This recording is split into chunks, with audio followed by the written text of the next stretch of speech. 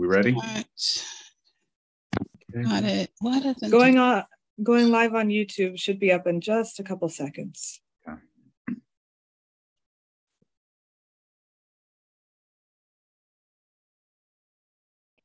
We are live on YouTube.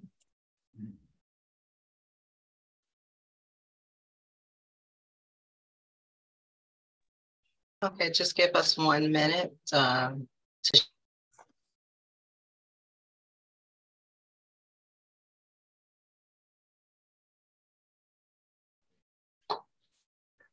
We're having a bit of technical moment.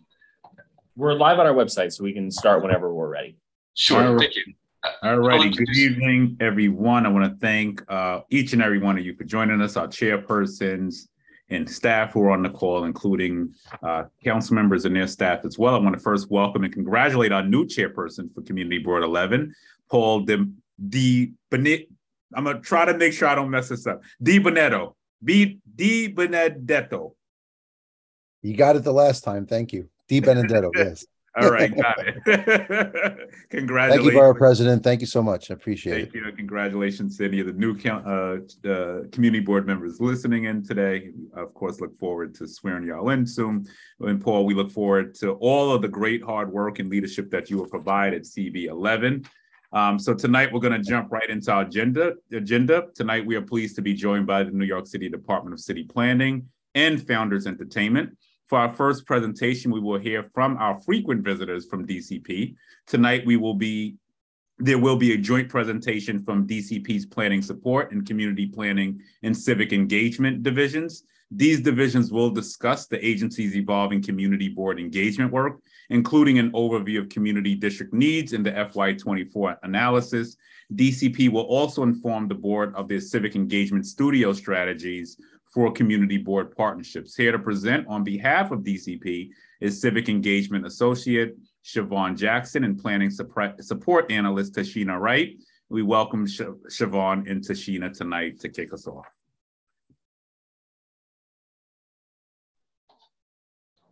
One more second, Siobhan's just going back to her desk. No problem. Oh, okay, no problem. And thank you so much, Borough President Richards, for having us. Thank you for being here. Thank you. Thank you for your patience. No problem.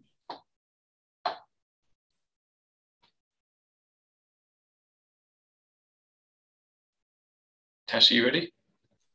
Yes, Siobhan's getting to her desk. See, Siobhan is at a desk. I'm back. All right, awesome. All righty, you may begin. Oh, thank you very much. Okay, I'm going to start by sharing my screen. Can everyone see my screen? Yes. Yes. Okay, great. Thank you very much. So just a little introduction. Hello, everyone. I am Siobhan Jackson, and I am joined here today with my colleagues in the Community Planning and Engagement Division, Lara Marita, who is our Senior Director, Elizabeth Hamby, our Director, Connie Chen, our Assistant Director, and our agency's Planning Support Division. And the individual who I'll be facilitating today's discussion with is Tashina Buffalo Wright. A little bit about my journey at City Planning. I've been with the agency for a little over 7 years, and I am new to the Community Planning and Engagement Division. My core role as engagement specialist is to build relationships, partnership development, and develop a shared understanding and resources for communities. We will be doing this work with the Queens Borough Director, Alexis Wheeler, the Deputy Director, Jonathan Keller, and the Queens Borough Planners, who I know you all have worked closely with community district needs processes and evolving with community board engagement and other work that City Planning has, projects that we work on here. Today, I will give you an overview of the Community Planning and Engagement Division, and I will introduce you to the Civic Engagement Studio, which is a program that is tied into the division. And one of the components of that program is our outreach for community board partnerships and finding strategies to support and making residents aware of the community board's presence in their neighborhoods, as well as the importance of their involvement in the community district needs. And later, Tashina will talk to you a little bit about the importance of investing in the community district needs.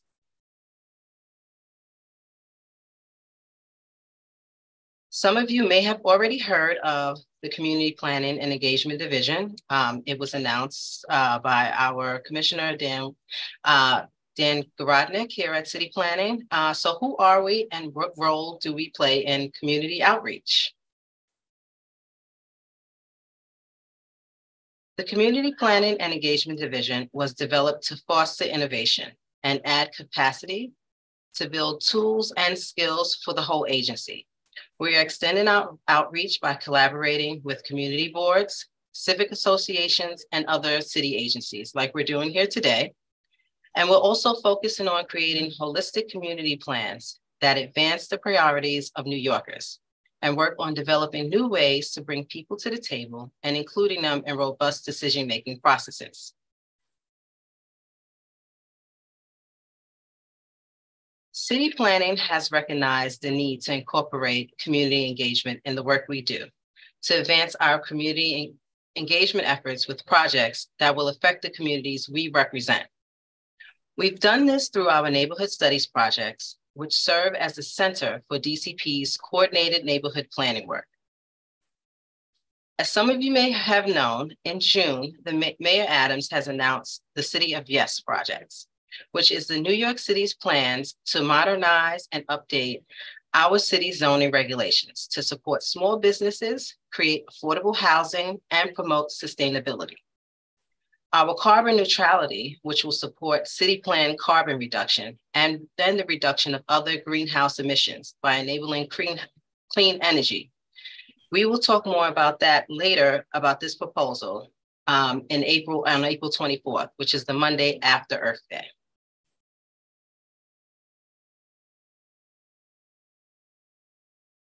So back to the Community Planning and Engagement Division.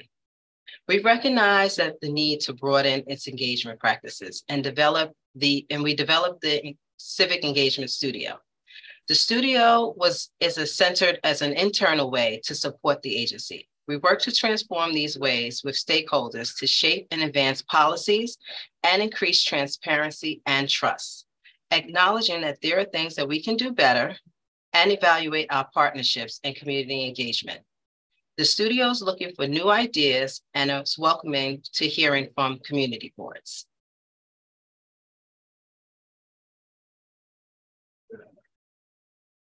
The studio is made up of several work streams that support in innovating the way we listen to and learn with communities by developing new tools to improve the effectiveness, inclusiveness, and equity of our engagement strategies. Two of our key work streams have come out of the studio, and they're highlighted here today, which is our youth engagement work stream.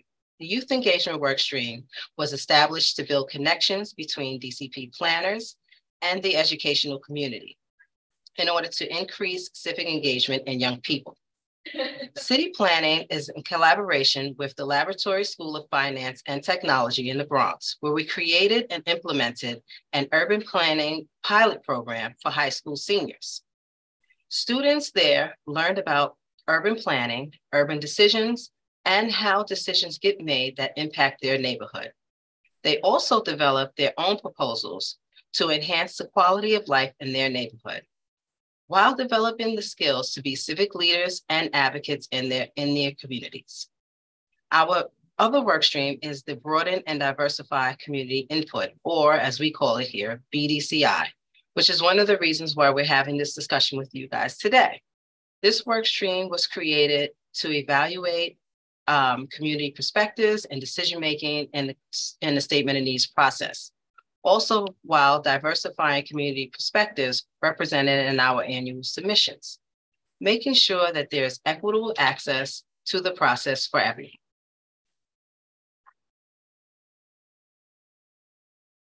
The BDCI workstream wanted to work with community boards to develop the best engagement approach.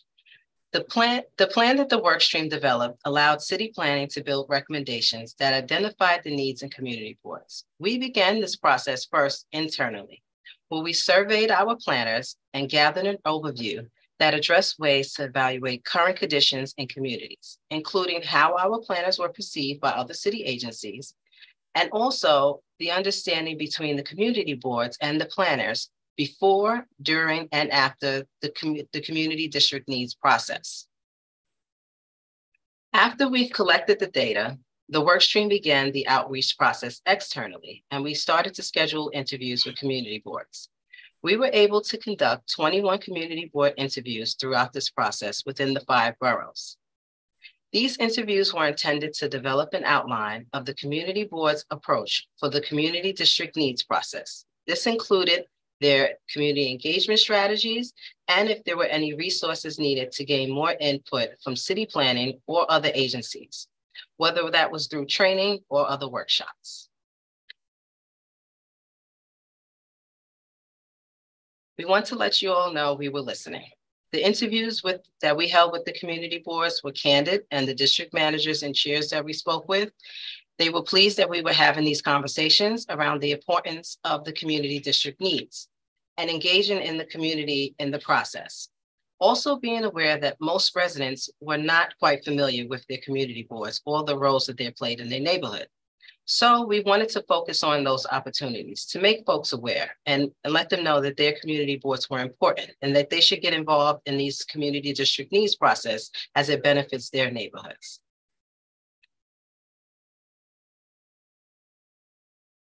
The remainder of the year, the workstream went through each interview and developed a strategy that helped focus on groupings or similar ideas. And once we collected that information, we grouped them into different narratives, focusing on key concepts that we were provided from the community boards. The 5 concepts became online support, language support, in-person support, campaign support, and training support tools. And as you can see here, I've highlighted some of the recommendations that the agency has already started to work on since we collected the feedback. The workstream is working towards developing a community planning survey and multilingual use, and also increasing our engagement through social media and providing community member training. Last March, our agency has provided trainings that included zoning, ULURP, seeker, community district needs, and also principles on urban design. We're currently looking to bring back those 2-day trainings this year in the fall.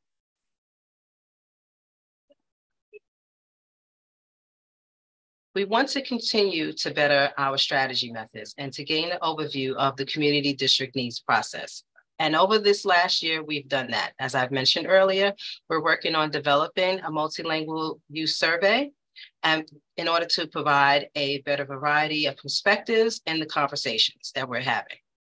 We're also continuing our outreach on social media. And last year, our agency did a push to communities that was released on Twitter, encouraging folks to get involved on the community boards and also their involvement in the community district needs.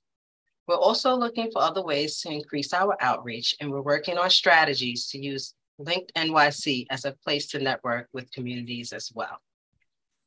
And I want to say thank you very much, and I will turn it over to Tashina, who I mentioned earlier. We'll talk to you all about the importance of investing in community district needs. Good evening. Thank you, Siobhan, for that lovely introduction. And thank you all for joining us today. I'm accompanied by members of our planning support team, Stephen Everett, the Director of Planning Support here at DCP, Nick Sampar, Analyst, Ben Lee, our Housing Fellow. I am Tashina, and I'm new to city planning. I recently started a little over a month ago. My role here with planning support is to work closely with the community districts and advocate for the needs of the 59 community boards. I'd like to share our new approach as we work with civic engagement to improve the community district need process. Our purpose, investing in the value of community district needs. We aim to make community district needs as valuable as possible for boards and agencies alike, delivering useful insight and concrete outcomes. This is the city's most direct community-based budgeting initiative. It is an invaluable resource for turning public input into action. We are doing this by encouraging trust and dialogue. Informing agencies, we create a direct line of communication from the community districts and stakeholders to inform the agencies of what they need and how it can be budgeted for. Considering community perspectives through equity lenses. This gives the community their opportunity to tell their stories of what is needed in their neighborhoods. Summarizing community perspectives to City Hall. Next slide, please. Thank you. Your feedback is appreciated. Feedback from our community board partners is a central pillar in our approach to enhancing the community district need process. We need to continue to receive your feedback so as to continue to develop stronger partnerships with community boards, provide access to resources, board and community engagement, fixing technical issues. We know that technical issues can be an obstacle. However, we are improving the website and it will be available next year, 2024, and improving transparency in regards to agency responses. Next slide, please. We hear you. We aim to enhance the utility of the CD needs process and invest in the value it offers our community through 4 priority areas. First, we are updating the calendar by opening the submission form in June to give community boards more time for the submission process. Also, the community district needs submission platform replacement. We are working on replacing the submission tool to make it easier, and we will be collaborating with community boards to develop the new submission website. In addition, community board support menu. We are expanding our community board support starting in May to give more submission help to the boards and policy priorities to improve community district need outcome. By reducing the number of neutral responses, we are working with the agencies to receive more clear and direct responses, less ambiguous responses, so as to help facilitate with the next fiscal request. Next slide, please. Thanks. Ongoing. Your continued partnership is crucial to improving the community district process. Continue to give us your feedback regarding the submission process and what we can do to assist in your collection of public input. Continue asking community board members to volunteer to help test and develop our new online submission platform, and continue to talk to people and spread the word. We welcome, next slide. We welcome your feedback. If you have any questions, please contact our DCP team. But now we want to take any follow-up questions that you all may have on any component of this presentation. Thank you. Thank you for your presentation. I guess I have one question. So obviously you assess and take in all of this information on community needs, right? And I'm very appreciative of the work and the labor of love you put in coming up with the statement of community district needs. What is the follow-up? Like, what is the interagency follow-up? So we assess these needs. Are there any agencies who go through this and actually say, okay, here are 15 items in this community board that need to be addressed? And are there any agencies who are looking to address these issues proactively outside of us having to advocate for them on all 14 community boards? So I just wanted to hear a little bit more about the long game. It's okay if historically that has not been done, but is that something this administration is looking to do, I guess, moving into the future? Thank you for Hi, yeah, I can step in and take that one, Tash. Okay. Hey, my name's Nick. I'm an analyst on the planning support team and our current lead for the CD needs process. So the interagency follow-up is actually the part of the calendar that we're in right now. So following the boards submitting their district statement of needs and community board budget requests in the fall, we first send out reports to agencies that are responding to those budget requests to summarize, sort of stripping away the content that's not relevant to their specific agency's work, so that they have kind of more concise reports on exactly what community boards are requesting and outlining as their needs and challenges as it relates to that agency's specific work program. And then in the spring, we're in the midst of going through our agency roadshow process where we compile specific analytics about the submissions and budget requests, and go to each agency and do a presentation, have a discussion about what trends and analysis we were able to pull out of the previous year's submission process. So we're doing about 35 roadshows over the course of March through May, leading up to the opening of next year's form. And so we will be continuing to have these discussions with agencies, not only about sort of the trends that we took away from the last year's submissions, but also how we can work more closely with those agencies to sort of improve upon the outcomes from last year as we move into the next cycle. And how's that information disseminated to government partners and, obviously the community boards as well? So you check off, I don't know, this stretch of a boulevard that needed to be repaved. And, obviously that came through the work between you and the interagency coordination. How'd that information reported back, or is there a place on the website where we would be able to go and say, okay, this was an issue this year, check? Mm-hmm. Yeah, so the community board budget requests, all sort of nearly 4,000 of them from the city's 59 community boards, those get responded to by a deadline of December 15th every year by the agencies.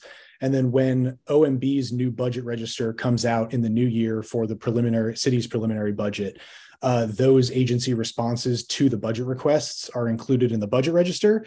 And then this year, for the first time, we're excited to announce that we have included all of those agency responses also tacked on to the back, the appendix of each community board's individual district needs statement. So our community district profiles tool online that you can access through the DCP website will allow you to kind of click around to different districts, and you can look through all sorts of information about your district. And then in the community board tab, we have the last 3 consecutive years of district need statements housed there, so you can kind of compare over years. And then this most recent years will have what each agency said to each request in the final section of those reports.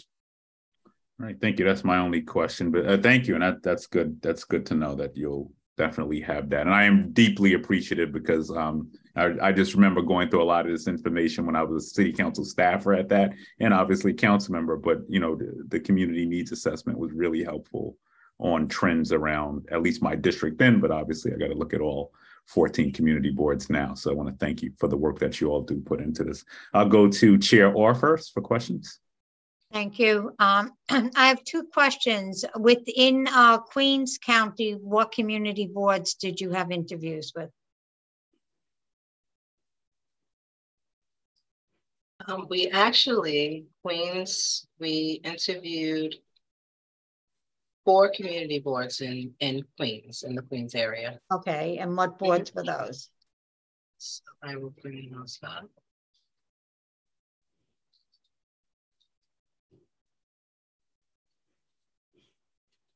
You can get back to me. You can get back to me on that. There was a time, and maybe Betty or somebody else that's been on the board longer than I, there was a time after we came up with our community needs that the agencies used to meet with, at the very least, the district manager, never the full board, but with the district manager to discuss why we have this request. And there was that interaction. And I don't believe that's taking place anymore. And why would that be if we're looking to get people more engaged? Sure, yeah, I can take this one. We have heard this complaint from a lot of district managers. We absolutely share this concern with you, because one of our priorities in trying to deliver better outcomes through this process to community boards is making sure that those follow-up discussions, that we are able to close the loop on those discussions. There are some requests that get responses that maybe aren't full sort of end of the road, easy to check off kind of thing. And we want to make sure that there are those follow-up discussions.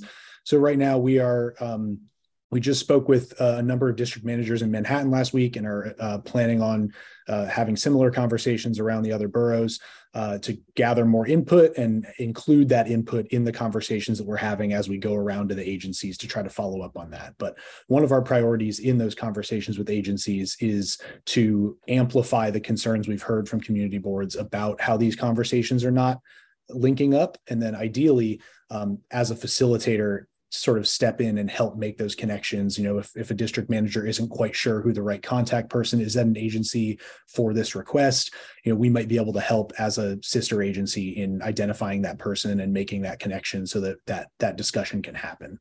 Right, but I don't believe the district manager should be chasing the agencies. I think there should be, and with Zoom, it's easy enough to have virtual meetings to go through the comments from the different agencies. And perfect example is I live in Community Board 14, Flood Zone 1, Superstorm Sandy, and we have 30 blocks that there's no storm sewers. And they've turned us down on storm sewers. They said they're not necessary, even though they're right across the street from the beach. So we shouldn't have to chase that agency. It should be part of their requirement to engage with at least the district manager, is my opinion. That's the way it used to be done. And we completely agree. Okay, and then just whenever somebody has to follow up, to let us know what community boards in Queens were interviewed. Thank you. Thank you, Chair Orr. We'll go to Chair Bratton. Thank you, Mr. Borough President.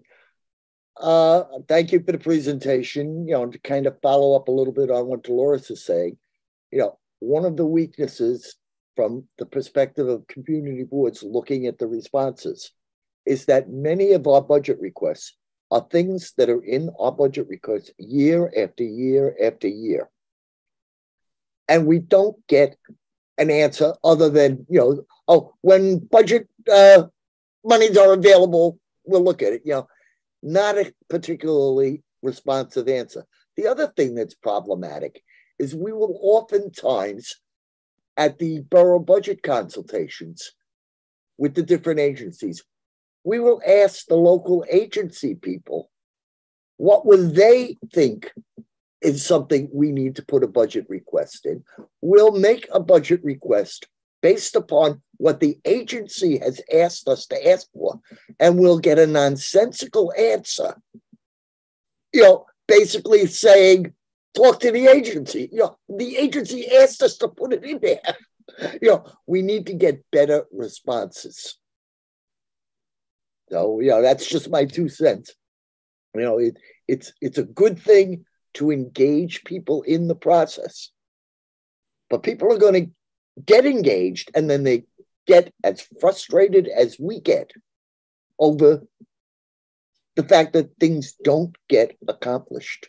We ask for what we ask for. The needs are there. Almost anything that we ask for in our needs, someone in the community has asked us to include that, and it doesn't get done. So, that's where the process is failing, in my opinion. So that's about all I've got to say for today. And I agree with that. And there has been progress on some. So I would be lying if there were things that were not checked off the checklist per se.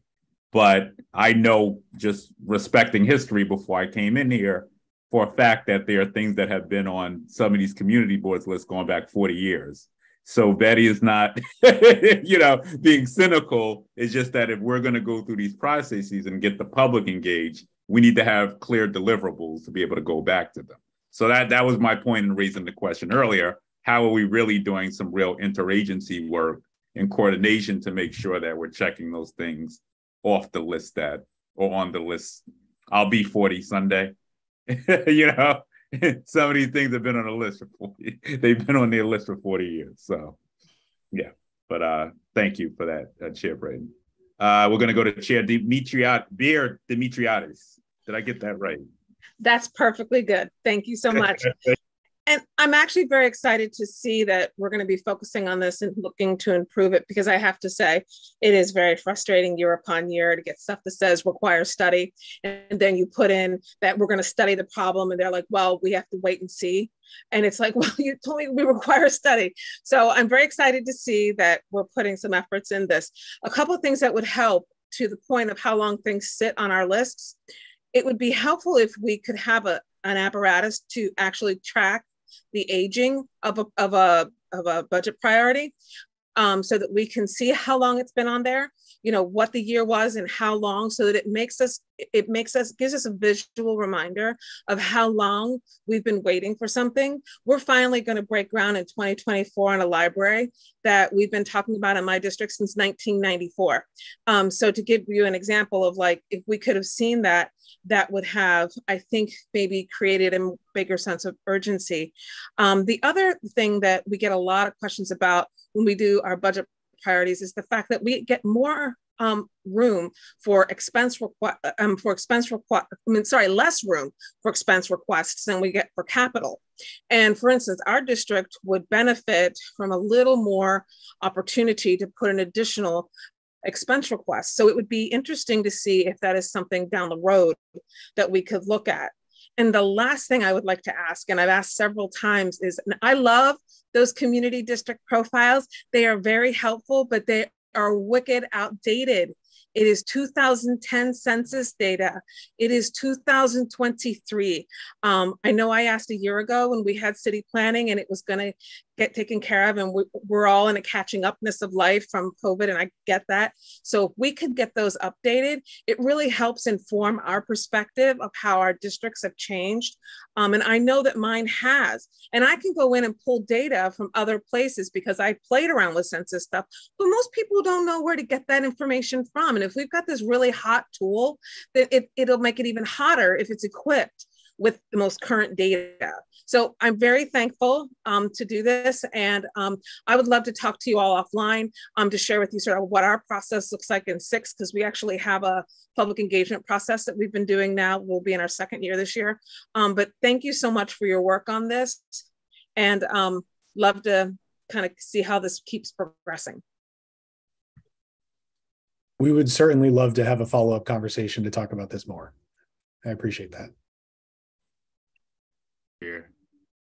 All right. Any other questions, comments, or concerns on this item? All right, Reverend Princess Thorbs. Good evening. Thank you. Good evening, everyone. Happy Holy Week. My ask is around the lines of what Miss Betty Bratton has already said and what Ms. Dolores Orr. We have items that have been on, and we're the district, Community Board 12, we're the ones that I have a list from 47 years ago. Can you also assist us with the language as to, you know, what other ways are we saying it wrong? Is it being put in incorrectly? What's the wording that you need to make something get done and not continue to be on a list for 47 years? I would be happy to take this one. It's very nice to see you again, Chair Reverend Thorbs. And Hi, Stephen. I'm the Director of Planning Support here. And to put a fine point on it, DCP does not choose, nor are we involved in the agency's selection of which budget requests to fund.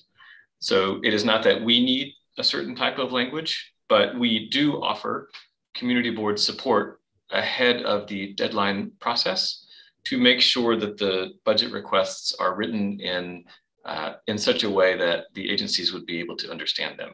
So we would be happy to meet with you after this to look at those that have been on your list for a longer period of time and speak with you and that agency to find out whether they would be able to fund it in a coming cycle. But it is not just the language of the budget request that matters. It is also due to agency funding and administrative priorities. So we'd be happy to talk more with you after this. Okay. And I'm going to be bold here in saying that, also cross coordination with council members, with us, with other local elected officials. Also, that coordination is critical, because even as we negotiate a budget, we go in and advocate. And I can assure you, we look at your list, we look at your parks, we look at your libraries. It really does help inform us in a way on what the priorities are, knowing that money's not limitless here. Like, we got to prioritize. Money's not unlimited, but the bottom line is, making sure that coordination is there as well. So I think we can also do a better job at strengthening this particular issue as well. So as we go in to advocate for the mayor and others, we all are in sync and rowing in one direction with whomever represents your respective districts on certain areas. So I won't put that totally on DCP, because we also do a lot of advocacy too on our part, and sometimes we get that answer too. But we've been doing okay recently, but we still have a lot of work to do to check a lot of these things off the list. So I just wanted to also put that out there as well, and also offer that olive branch to DCP as well, in terms of figuring out maybe using Borough Hall as a place where we gather the agencies and the board together and really sit down at the table and get to work on what are some issues that we want to see addressed, holistically as a borough. So I'm just throwing that out there as well. Our work is year round, 365 advocacy, but I think some more coordination may go a long way here as well, with us also pulling the agencies in. More work for the staff, certainly, but maybe something we can consider doing on a yearly basis with the agencies as well. I'll go to Gene Kelty for the last question on this.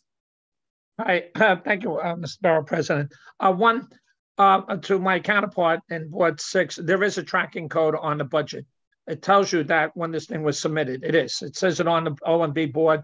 When we get the budget things, it tells you there's a tracking code, how long it's been sitting in the code.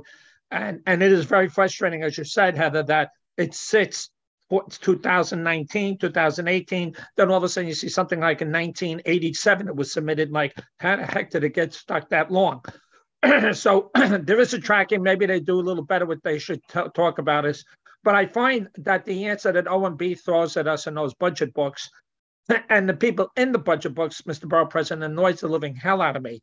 They give us contact people, and we're trying to get our budget together. And I do it every year only because trying to pass it on to one of my other board members to do this is a nightmare. So I've been doing it for, I would say, the last 10 years, 15 years. And I leave messages for people like in the police department, they never call me back. I leave messages for DOT, never call me back. And then I have to go after my local people all the time. So city planning is always there, and I appreciate what they do. But ONB and the contact people that put those books together for us doesn't seem to care. It's a nice name, having a name in it, but nobody answers the phone. And I'm getting tired of the pandemic. They're going to use that for the next 20 years, that the pandemic caused all these problems. And it's time to wake up and let's get back to reality. And it is frustrating that we have all these things sitting for 14, 18, 22 years. And if the agency doesn't want to move it, I could stand there and do cartwheels and the agency is not moving. They send it back to us. Agency doesn't recommend it at this time, like Betty's talking about it. Then the other one was needs further study by the borough agency head. Well, why didn't they send it to the damn borough agency head? Why are they sending it back to me? That should have been done by them, and OMB should have sent that over to them and moved the process along. That's where it's being held up. And city planning is the least of the problem to us. They're always there and they always provide support for us. It's the OMB is the linchpin that causes all this by letting it get stonewalled with the agency's stupid answers back to us with incomplete information. And that's the hardest thing that we have, Mr. Borough President. I'm doing it 39 years and it's frustrating. I sit there with the books and I feel like that movie, The Day at the Races with the Marx Brothers. I got 27 books trying to get answers and it's only the one person has the answer and they never pick up the phone to talk to us. That's the problem. Well, the mere fact that you endorse the Department of City Planning says that y'all are doing something right. That's a big, that's a better endorsement than I could ever give, by the way. Gene Kelty endorses, says you're consistent in there. That says a lot about your agency. But in all seriousness, if you do have those issues, we need to know that, because then we can, we can alert the mayor's office to that, because they can also pull in the agencies. So none of y'all should be struggling to really get in touch with any agencies. And if you have that challenge, that's something Maricela should get, so that we know and we can, we can elevate it. And although we shouldn't really have to, quite frankly, but if that is the case, we need to know that. But I think the idea I floated on maybe having a yearly or biannual meeting with all the agencies with us, because we all go through this dance every year where we come up with the assessment needs. We do the budget hearing, but I think something that's more of a working meeting.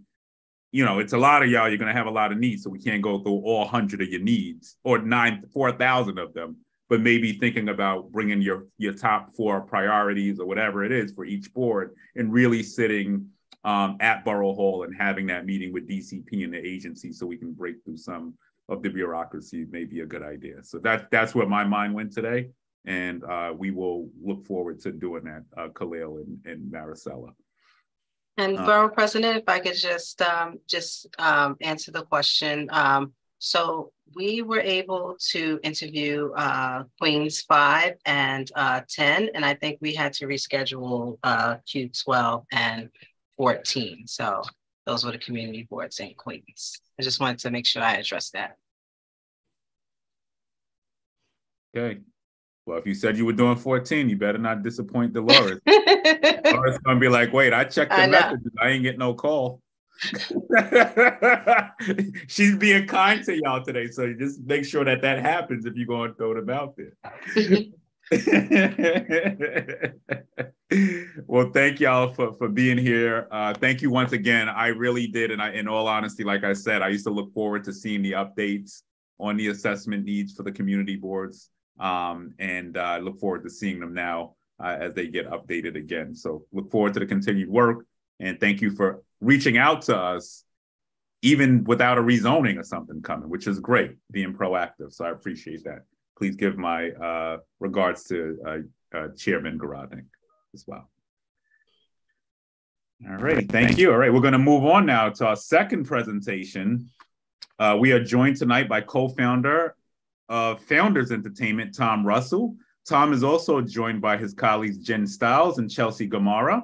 Jen is the head of festivals at Founders, while Chelsea serves as a festival manager. Tonight, they will be talking and introducing Governor's Ball 2023 and discussing the event details pertaining to their move to our wonderful Flushing Meadows Corona Park.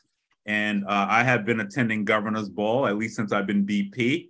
At City Fair, really exciting. So it is going to be really interesting to see it now move into the park this year. And certainly we look forward to continuing to work with you and all of our agency partners to make sure that this goes off, successfully, and so that you can be back. So as I've said to them, just so y'all know, chairs, like, we don't got a choice but to get this right, because this is going to be the first festival, I think, in Flushing Meadows Corona in like a very long time. So this does have borough-wide impacts from an economy standpoint, and we want to make sure that all of Queens is aware of what's happening in our backyard. All right, so Tom, you may take it from here. Thank you, Borough President, and very nice to see everyone this evening. I put together a brief deck that I'll walk everybody through that gives you a little bit of info on the festival, its history, some details on this year's event, as well as our community engagement plan. So let me share my screen here.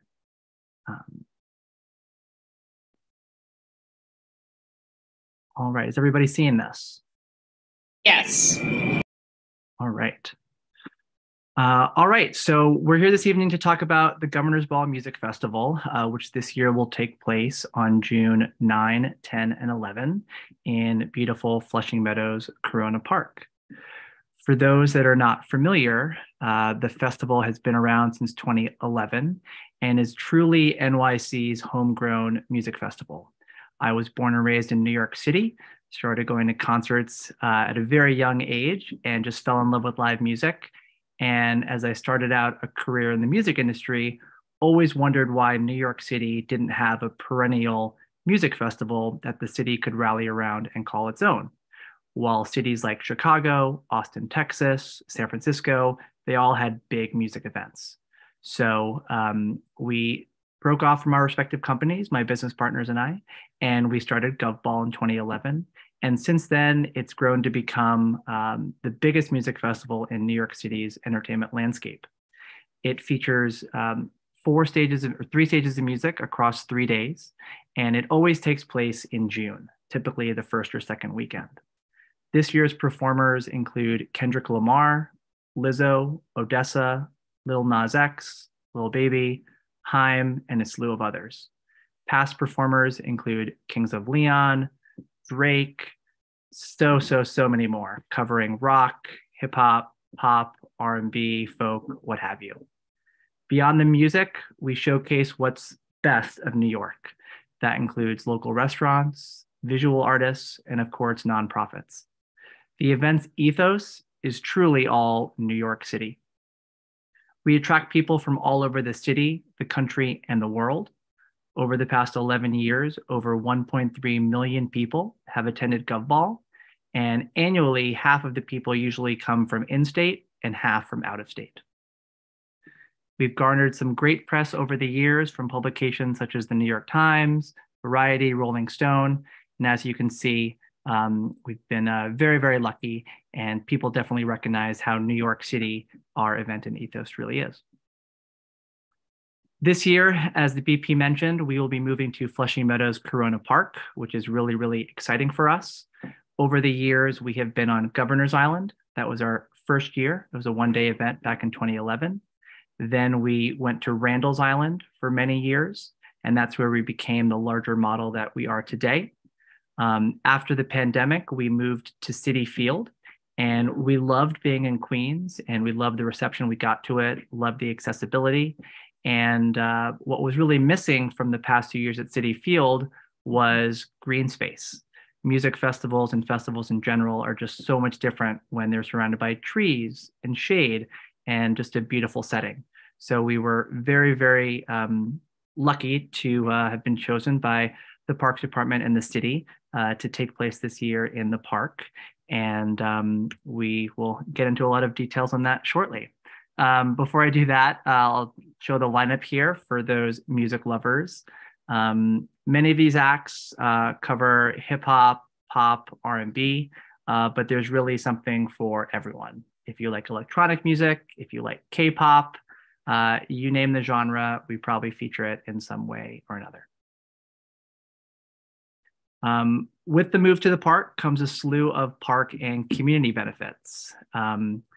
These benefits include massive economic benefits. We've done economic impact studies that show that annually we bring in over $75 million plus in economic impact. We always support nonprofits, and we always have a massive PR and marketing campaign that highlights both the festival, the venue, and the city. As it relates to economic impacts, those impacts include to the park itself. Rental fees will go to Flushing Meadows and the New York City Parks Department. Those rental fees will help fund capital projects and maintain park maintenance. We also anticipate a lot of increased foot traffic throughout the park and the immediate areas. This foot traffic will be great for local restaurants, hotels, and surrounding businesses. And there's also a ton of employment opportunities at the festival. We work with multiple unions. We work with a slew of different vendors, many of which are local. And it's a 3-day massive music festival, and many, many jobs are created through the project.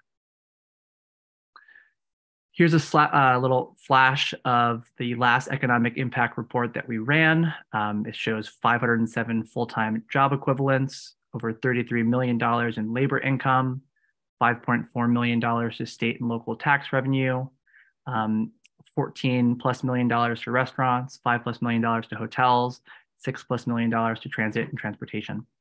This most recent study was done by a firm called Angelou Economics based in Texas. They have done a number of economic impact studies for music festivals and events around the country. I mentioned global PR and exposure. We have an amazing marketing team and PR team that helps amplify what we do, both before the event and at the event. As you can see here, there are millions upon millions of impressions globally. We have tons of coverage in press. We typically do a live stream each year, which shows off the festival, the borough, the venue, et cetera, to people all over the world. We also, of course, have a direct impact on hotels and restaurants in the immediate area and the city as a whole. People come far and wide for the festival. Over 25 countries people have traveled from over the years. Typically, that changes with the talent that we have. For example, when we had J Balvin a couple of years ago, we had a lot of people from Colombia.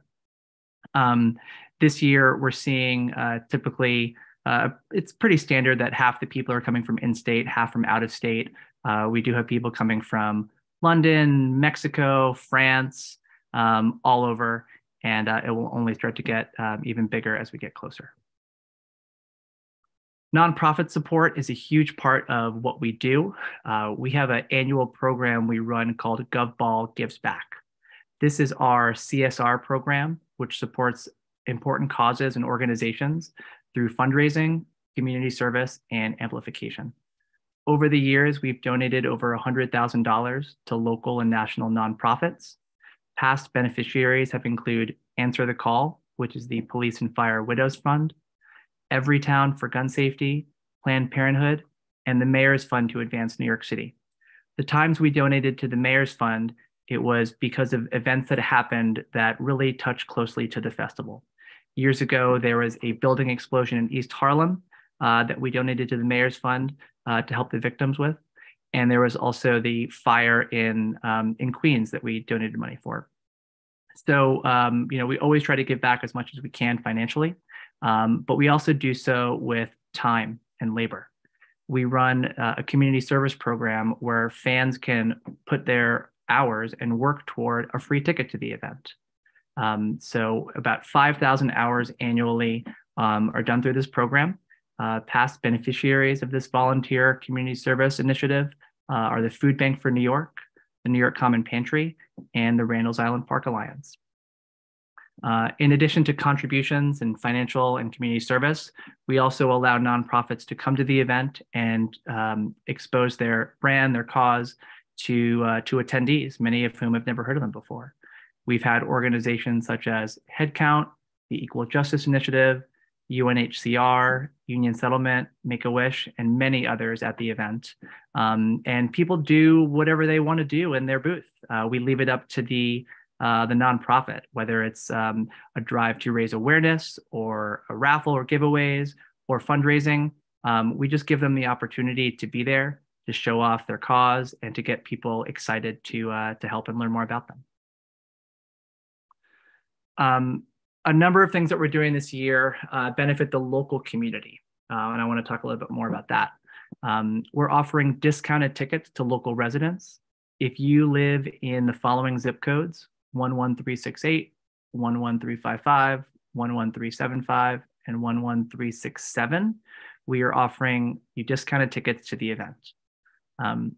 Those zip codes were specifically chosen because they border the park and the area that the festival is going to be in.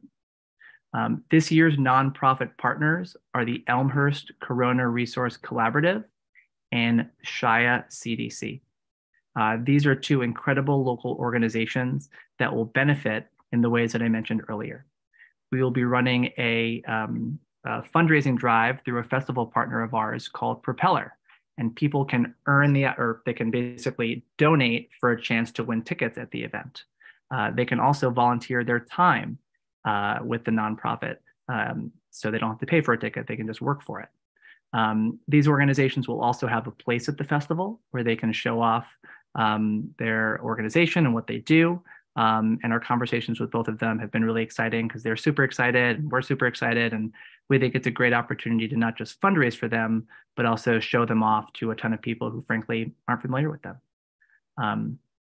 Lastly, but not least, we have launched a scholarship program this year with an organization called Music Forward Initiative. This program will award a local Queens student with a $10,000 scholarship. In addition, on the education front, we've booked the School of Rock Queens and the School of Rock Brooklyn to perform at the event, wanting to give some a cool opportunity to local musicians at their festival. So they'll be opening up the festival on Friday and Sunday, and we're thrilled to have some excited folks to do that. I'm going to pass this part of the presentation over to Jennifer Stiles on our team. She is our head of festivals and is running everything logistics for the event. You'll keep sharing. Mm-hmm. Sorry, I just had to unmute myself. Hello, good evening.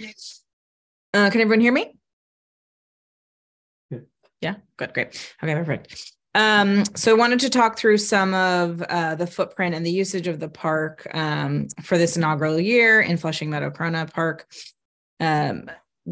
We are working with the Parks Department and other city agencies, NYPD, FDNY, the City-wide Events Management Office, Mayor's Office, et cetera, to make sure that our impact to the park during this period is as positive as it can be. What that means is we'll be building the festival in various stages. We'll take over the park's property in phased takeovers that will be coordinated through those agencies. And we will work to reduce the vehicle traffic in the park that does come along with building an event of this size. Next slide. Thank you. The area of the park that GovBall will take place in is what we refer to as the festival grounds, and some area just above the Avenue of Commerce. You'll see on this graphic, there are 3 stages. The main stage is presented by Verizon, and that's a corporate sponsorship.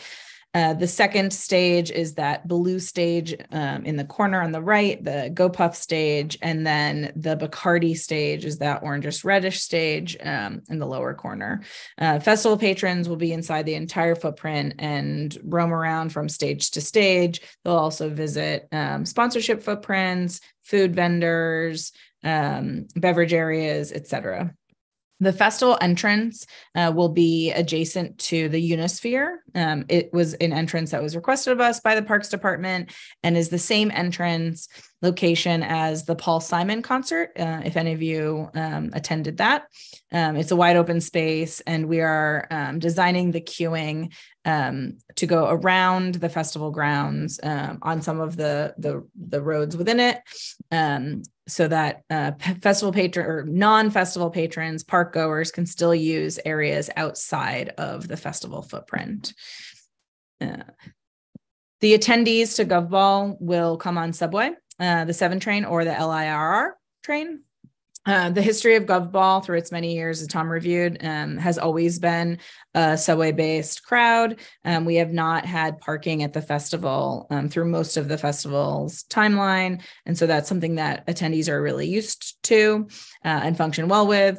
The rideshare program, we work with Uber and Lyft to dedicate a geofence, a specific area when you open the app that will help folks to delineate exactly where they can or cannot be dropped off or picked up. And that planning will be coordinated with NYPD and City Field for the activities that are also at City Field. Our staff impact, staff traffic and parking. We will be using City Field for some of our vehicle vendor and staff parking. Again, just trying to minimize our impact on Flushing Meadows Corona Park and the parking that is for public use surrounding the park. We will, on days of show, we'll screen all of our vehicles that are coming in on the perimeter. We work with NYPD for the screening effort and the traffic planning. We are also working with the Queens Night Market, Queens Theater, Queens Museum in coordination for their guests. Queens Night Market actually is participating in the festival, and we are hosting some of their vendors inside the festival. And then Queens Theater and Queens Museum, we are looking into working with them and using some of their internal spaces for office space, et cetera, on show days. But all of those conversations around our load in and load out period are working to make sure that they can function as normal as they need to on those non-show days. And that's really the top line details of the physical layout of the festival. Tom and I are happy to, oh, actually, no, sorry, you want to go back to Tom? There's a couple more. Yeah. You want to talk through that? There you go. A couple more things about Founders, which you probably don't know much about. We're a smaller company. As I mentioned, we're New York City born and bred. And we rely fully on our track record and reputation. We have an exceptional relationship with all of the city agencies, and that's because since 2011, we have run our events incredibly safely and have been very, very transparent as to all of our planning efforts. We've always followed our word, and I think there's a reason why the city allowed us to be the first big event in the park after many, many years. This means immediate action to any requests that come from the Parks Department or community boards or conversations from there. And of course, there's a great amount of respect both ways between us and then all of the city partners.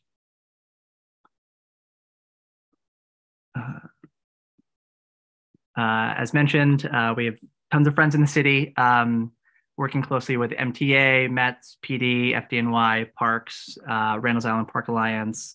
We had 2 successful years at Citi Field, so we work well with that team. The Department of Health, both on the local and the state level, and of course the mayor's office through multiple different mayoral teams.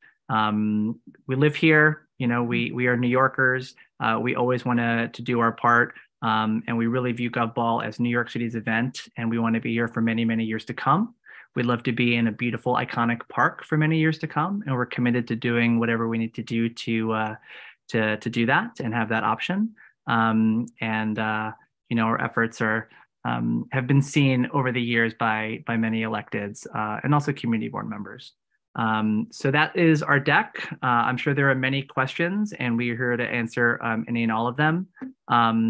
Actually, before I pass it over for questions, I do want to mention that this is the first time we are appearing in front of community boards. We wanted to start at this meeting and then use this as a jumping off point to go to speak to other community boards, whether that's the general meeting or the parks meeting, whatever meetings. We wanted to take feedback here, and then we'd set the appropriate time to speak at those community boards, whether that be this month or next month. So I can open up the floor for questions if that's the right format. Or whatever we think is best. Thank you, Tom. So right off the back, safety is going to be key. So just speak a little bit. I think you're muted. Oh, you hear me? Do you hear me?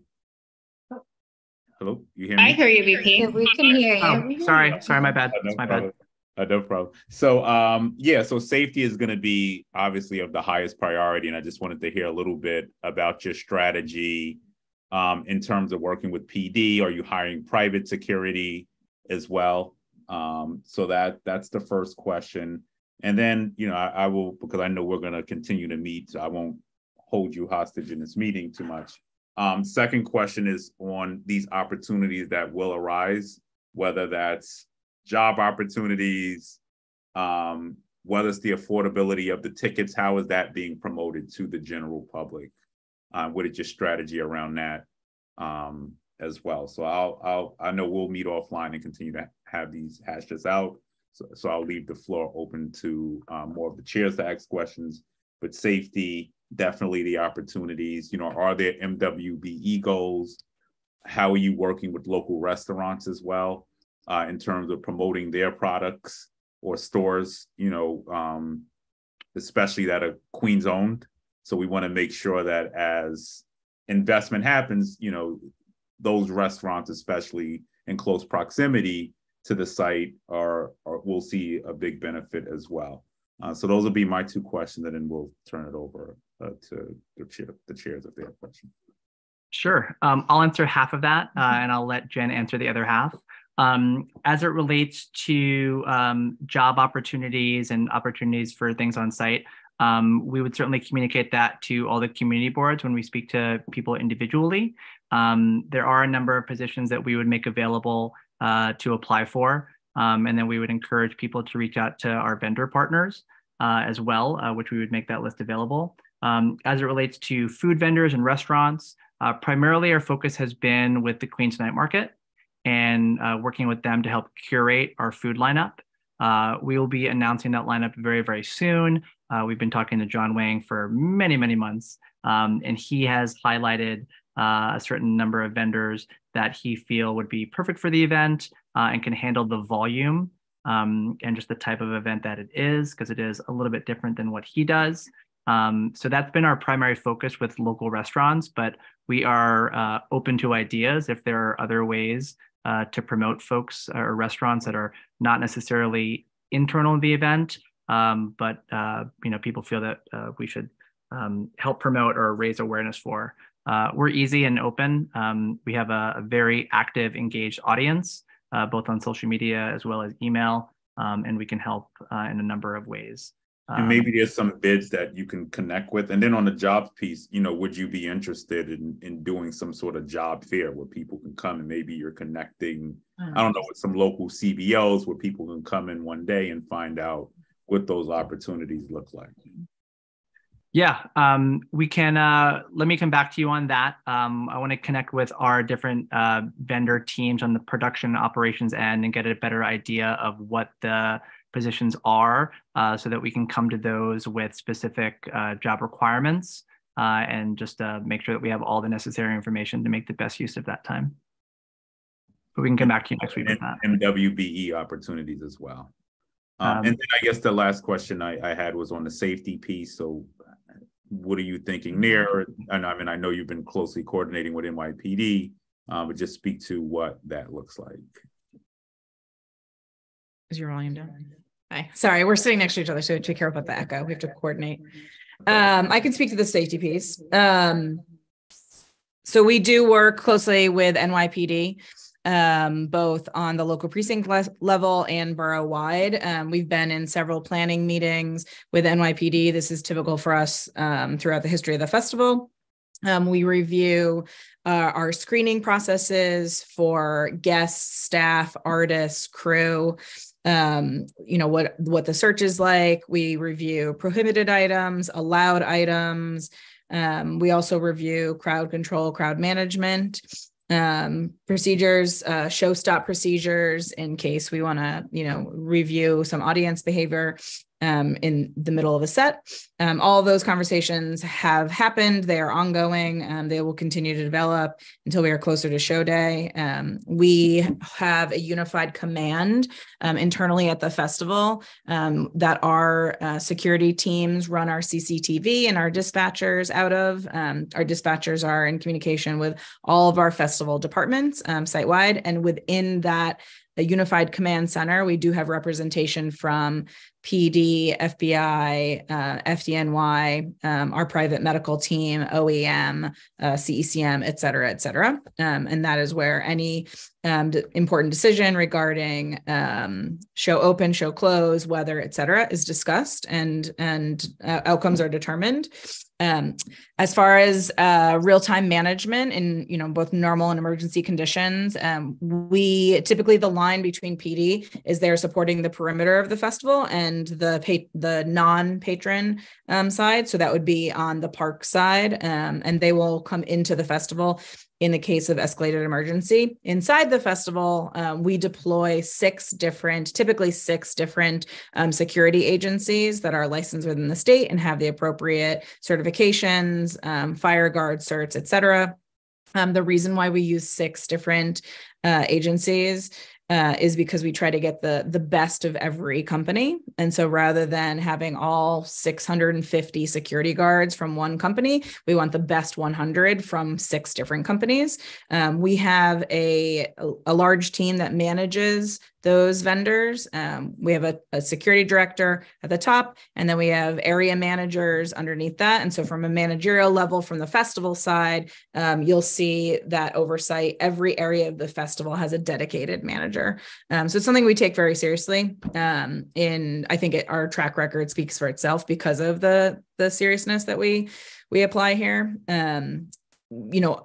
moving into closer to the festival, we will have all of our final plans, our emergency operating plans, our emergency evacuation, everything will be filed as appropriately with DOB and inspected by FDNY, TPAs, all of those things. And so that's part of our safety coordinated planning as well. As well as like signage. We've been doing a lot of review of our signage, emergency and non-emergency signage. That's all part of the circulation and crowd management plan. Okay. Any questions? Well, y'all just all excited to go.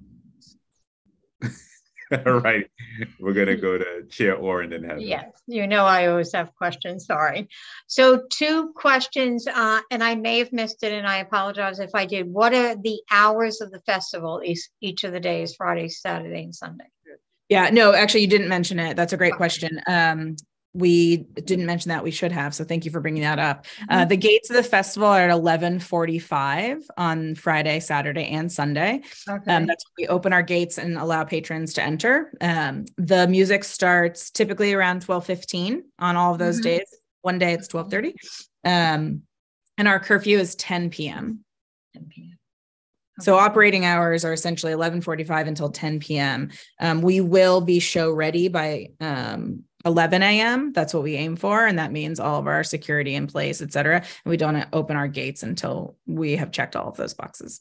Okay. So I was just wondering, with the Long Island Railroad, there is what's called a city ticket, which costs $5 during non-peak.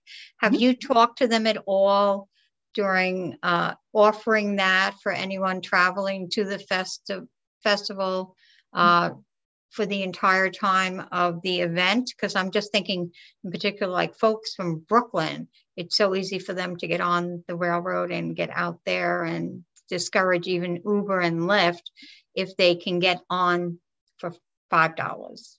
Yeah, absolutely. And we've done city tickets before. We've worked with MTA in the past for a round trip ticket. So people buy the ticket when they're getting on, and then it's a faster exit. We're working with both MTA and LIRR on those processes right now. They're reviewing with their teams. In fact, one of the things that came up during our last conversation was potentially bringing out mobile units. So there are even more physical units to buy those cards from. So there isn't as much congestion on the platform at the Willets Point station. So those conversations are ongoing. Yes. Great. Thank you. And Dolores, we're going to have some news on Rockaway City tickets. So. I can't even think about it. It makes me crazy. So we're gonna have some good news soon. All right, we're going to go to Heather now. Just following up on the MTA and Long Island Railroad, I'm assuming that you're working with them on increased number of trains, both to and from, most specifically from. Is that correct? Yes, increased trains, and also discussing the side that the doors open on that particular platform, because we do have events. There's our event, and there's also the public park goers, and then City Field also has a concert that night. So we're coordinating between their timing, our timing, and how all the trains go into that. Saw you raise your eyebrows. The one thing I can say about the other event at City Field, it's been closely coordinated, and the time in which our patrons arrive and leave is completely different times than that City Field event strategically. They have a later door time, and they have a later curfew. So we'll kind of enter in the GovBall people, enter in the City Field people, GovBall people will leave, and then City Field people will leave. And all of those entities are in that same conversation to make sure that we're increasing trains and getting the doors on the right side, the correct side. I shouldn't say the right side, the correct side. And then within those 3 different performance platforms that you have set up, are they all finishing at the same time, or are those also going to be sort of staggered so that not everyone's leaving at the same time? Yes, exactly. They are staggered. Our main stage is the last stage to finish. So when we release our set times, you'll see a lot of overlap throughout the day. And then usually around like 8:30 is when we start to focus on one stage. And so you'll see most of our patron crowd movement moves into the main stage field or is exiting starting at that time. And historically, we do start to see egress around 8:30. Not everyone comes for the headliner. And then we see a lot of people that leave, oh, they've got 10 minutes left. We're going to head to the train now. Thank you so very much. Yeah, no worries. Hey, any other questions? Wow. Guess I see none. All right. Well, thank you. We look forward to working with you. I don't know if CB3 is on. Well, several community boards that overlap. CB3 is not on. But I know they're going to have. So I would just suggest also definitely doing that direct outreach to the chair, Giovanni and Christian as well, sooner than later. And we look forward to working with y'all and figuring out, because one of the things I want to see is more of a more support for organic groups on the ground in these communities, I want to say. So like, I appreciate, Make-A-Wish and these, and the great organization, take nothing from them, but there are definitely some organizations on the ground in these communities doing great work. And so we look forward to having some more conversation with you on that. I'm going to go to Paul now for questions. Yes, thank you. Thank you, Borough President Richards. I just wanted to ask, is there a way that we can reach directly to the founders group if need be for questions? Yes, we can share our contact info with everybody. Khalil, actually, if you wouldn't mind sending that out to everyone, feel free to reach out to us at any point whatsoever. We'll also schedule to be in this meeting after the festival for any recap notes, thoughts. Improvements are something that we always want to make every year, especially being in this venue for the first time. So don't hesitate to reach out, and we'll certainly be back. And Tom, if you can send that deck, I'll send that along with the contact information, the presentation deck. Right, and then I just want to add, just on the ticket piece, we need to get the word out, because I'm sure tickets are going to go fast as we get closer. So that community piece is critical in getting that information out. I don't know if there's some graphic or something folks will be able to share for those community boards, but definitely getting the word out about those low cost tickets also it's important. For sure. We can put together a graphic really quickly. The text we have already, it's already on our website, but we can put together a graphic and have it sent out to all the community boards this week, just so we can get out to everyone. It's a 15% discount across any ticket type. There's no cap on those. So, Wait, how much are those tickets? 15, you said? 15%. 15% off. Yeah. Nice. Okay. I thought you said $15 for a second. I was about to say, ooh. Tom, I also thank you. Right. And I just also want to add schools. So you got high schools, so there needs to be like a student ticket, because these kids are not going to be able to come up with that. So we should really think about that as well, since it's in their backyard. And they'll be excited, I'm sure. I was just in one of the schools over there, and I'm like talking about, we were doing like a civic engagement piece. We created the Civics in the Classroom program. So I'm talking about, Nas. And they're like, little Nas X? What you talking about? They didn't even know who Nas was. I'm like, I am really old now. Like, thanks for dating me, guys. You're like, no, little Nas X, you mean? They didn't even know who Nas was. I said, man. Here it is. I think I'm young and hip. We welcome any and all feedback, and we welcome recommendations of organizations that we should talk to and work with. Yep. Shia and ECRC are ones that we heard about just from asking around. If there are other organizations, whether they're high school organizations, collegiate, others, we'd love to talk with them and figure out how to work with them, if not this year, in the future. We definitely want to give this year, opportunity to be highlighted.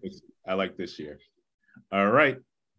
And just Tom, I wanted just to thank you for creating it in the first place, for having that kind of passion to do something like this with your partners. I looked up the group, a founders group And it's an amazing festival, and it really raises the cultural, vibrancy of New York City. Thank you.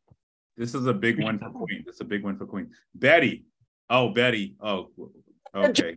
Which artist are you about to talk about? Shout out. It's great to be back with us today. Get well soon, Vinny. Betty's lobbying for Kendrick Lamar, I guess. All right, got it. All right. Well, thank you all for coming. When is y'all close it out. When is the next one of these meetings? Because I don't know what I did with my paper. May 3rd, I think it is. Next Borough Board meeting. May 1st. May 1st. Okay.